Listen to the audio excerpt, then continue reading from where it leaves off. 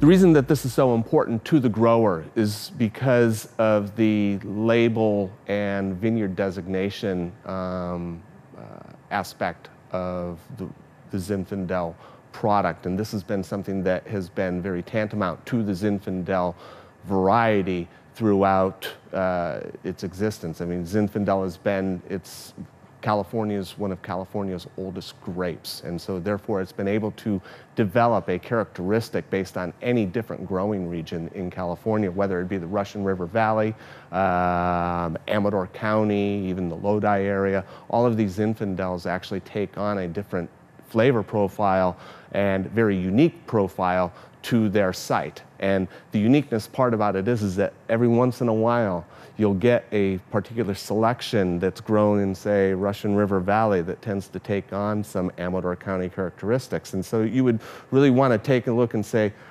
what makes them so similar?